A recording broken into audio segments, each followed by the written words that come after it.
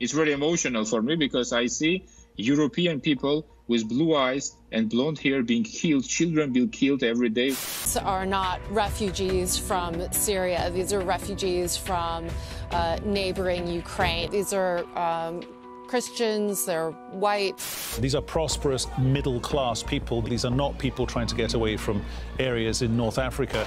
They look like any European family that you would live next door to. This is not a developing third world nation. This is Europe. As far back as 2014, the relationship between Ukraine and Russia started degenerating. Eventually, Russia invaded Ukraine, causing Europe's largest refugee crisis since World War II, displacing over 8 million Ukrainians.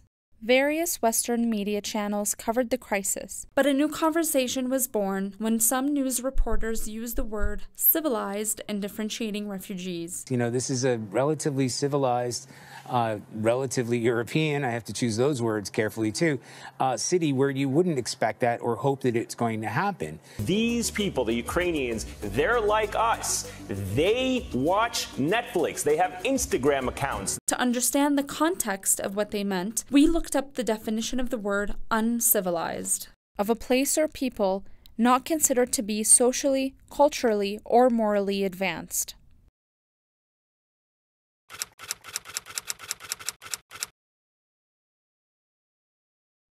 According to the UN Refugee Agency, refugees are people who have fled war, violence, conflict, or persecution and have crossed an international border to find safety in another country. One of the major refugee crises in recent times was caused by the Syrian war in 2011, displacing more than 13 million people into neighboring borders of Arab and European countries.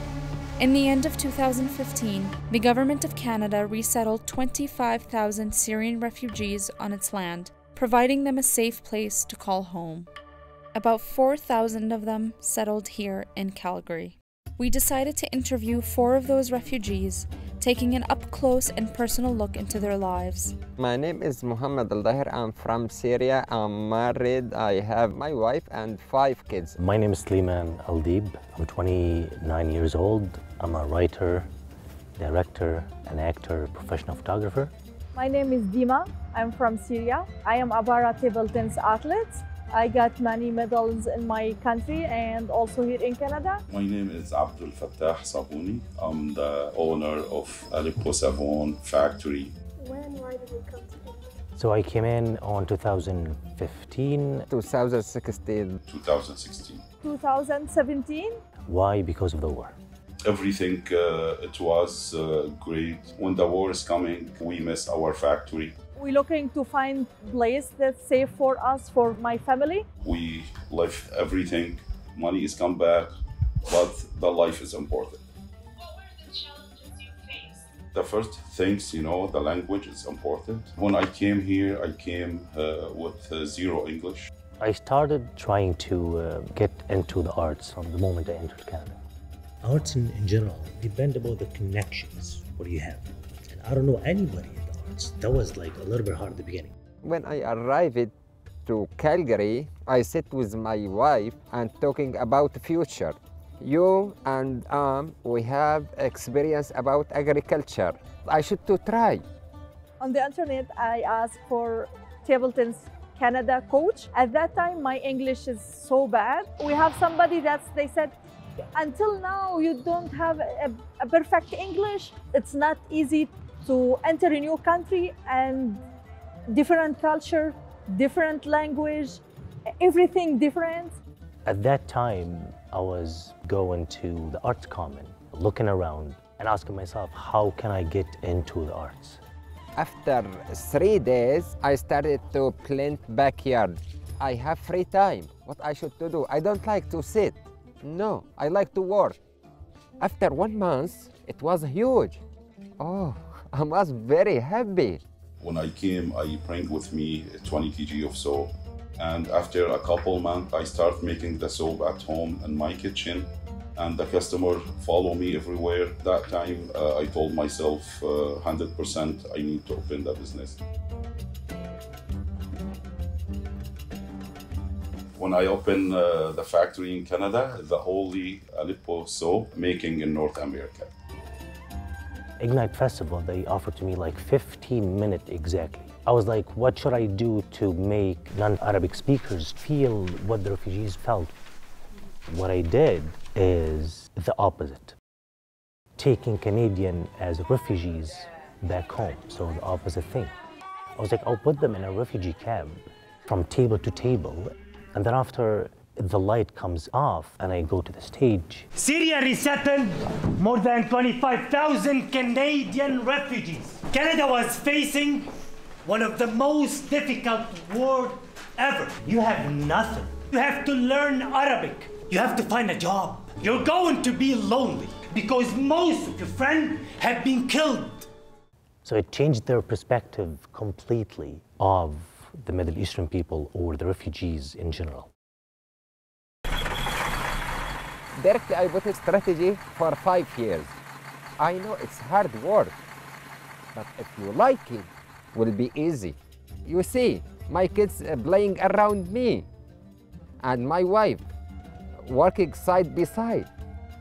That's why I like it. If you put your business in your heart and your mind, you will success. Most of the shows I did, the 4 shows, was about struggling and about the refugees in general. I started getting to know people step by step. I had like many interviews as a Syrian Canadian artist in the city. Did you face any racism throughout those years here in Canada? It's, for me, it's absolutely not. A lot. I will be honest, they are wonderful. It's a little bit hard at the beginning. The first day when I arrived to Canada, I got, helping, from people I didn't know him before. And after that, I opened my business. Every country, when you enter the country as a refugee, they have the all negative thing about yourself or about your countries. What I need to show the people that the refugee can do, that the refugee can make a change on the community. I know it's so hard for me as a woman on the wheelchair, a Muslim woman, but I never give up. I never slow down. Every time just thinking about to have a solution to complete. I started last year to build greenhouses. Someone, he brought his big truck, to push all my greenhouses. He drove all on my produce. All Canadians stood beside me, from Quebec, Montreal, BC, we are beside you. When I listen to that, oh, I'm feeling glad. That's why I'm keep going, because I know what around me. How do you feel when someone points their fingers at you and says, refugee? The first year, 2016, it was painful and I was ashamed. But right now, I feel it like as a strength. When somebody called me like a refugee from Syria, I was like, yeah, I am. I'm a strong person. On the beginning is sad, but that's not your choice. I am a refugee because I have a war in my country. That's, I think, everybody will thinking about before make a judge about the refugee. It's something different. I left everything back home and I came into here, so that's a point of strength for me. And right now, I'm the founder and the artistic director of Calgary's Act, which is the Arab Canadian theater in the town, which is a huge success for me, so yeah. We showed our interviewees the news clips describing refugees and asked what they thought about it. These are not refugees from Syria. European people with blue eyes. The Ukrainians, they're like us. They have Instagram accounts. I'm so sad for what I watched. It's absolutely is not good. It's funny and sad at the same time. Believe this earth for all people. To be honest, I heard this video before and I don't like to hear it again. People, they should educate themselves a lot. They don't know how the refugee, Syrian refugee, how they live. I live with my family 5 years inside the war. When my son needs to sleep, he can't sleep. I try to put my fingers in his ear just to make him sleep because the bombing, the fighting, everything, that he's scared. I didn't think I remove my city 1 meter. The reason for the Syrian going, they worry about the kids, they worry about the life. اللي صار بأوكرانيا إنه شيء جديد على الأوروبيين. هن متعودين إنه أفريقيا and Middle East هن أساس الحروب. ما مستاهل الحياة. طيب مين أعطاك الحق لتعطيني هالتوصيف؟ مين أعطاك الحق؟ مين بيحب الموت؟ أي واحد بيحب الحياة، بس هيك انفرض علينا. When you work with any people, work as a human rights, not as a Christian or Muslim or Ukrainian or Syrian or wearing a hijab or not wearing a hijab. Nobody accepts us, but they ask us to accept everybody. Do you know, I feel like I need to cry about this racism, but at the same time, I feel very strong because we need to change. It's Ukraine, it's not refugees from Syria. What exactly the wrong with the refugees from Syria? It's like they have an Instagram. Well, I do have an Instagram and Facebook from a long time before I came to Canada. They're not Muslim. What are you talking about? Do you know Muslim people? It was a shock to them. I was like, what? Like, are you Christian from Syria? There is Christian people over there? I was like, what are you talking about? Jesus came in from the Middle East. He didn't come from USA. We cannot stay on silent and say like, oh, I don't want to talk about these things. It will cause problem.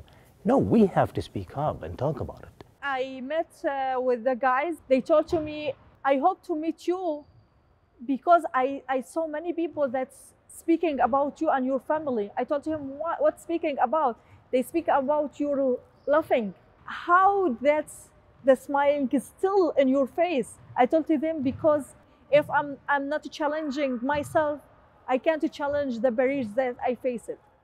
When I came, a lot of people helped me and helped all Syrian refugees. So 10% from our produce to food bank, from first year to now. Also, I need to give Canada back even small things. We sell the soap and we give back Red Cross 25%. Next step. It's a good question. Yeah, I'm preparing a lot of stuff to the future. I'm planning to do a tour for the opposite. Once we got the funding for that, I'll be happy to do a tour around Canada. To be biggest farm in Calgary. My farm, it's opening all days to the people. They coming directly to my farm and pick up their self. To expand our Canadian company, Alpo Savon now.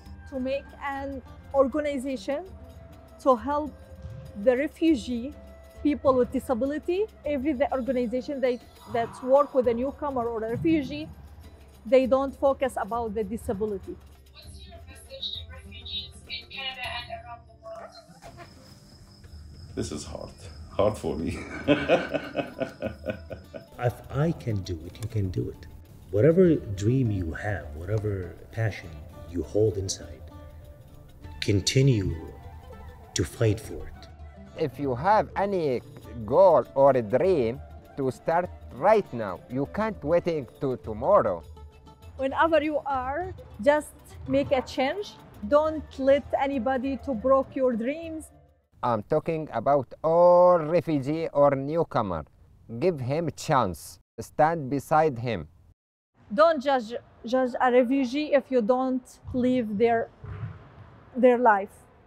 I will send message to my wife. Thank my wife for everything because she gave me support. Come to give me hug. تعي من هون اعطيني بوسي. تعي لا تعي. هاتي. يلا thank you. Thanks for here. Thank you. My money. She sold the cucumber.